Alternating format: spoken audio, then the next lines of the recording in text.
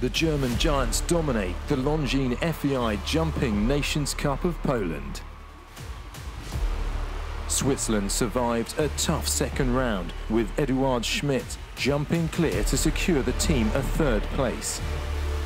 France fought back with 3 clear rounds of their own for a second place and valuable points in their campaign. But it was Germany's day in Sopot, but only just. Anchorman Andre Thiem had to go clear for the win, and the individual European champion nailed it for the team. Germany take the 100 points for the win and the Longines FEI Jumping Nations Cup of Poland title for the second year running. Sensational sport in Sopot.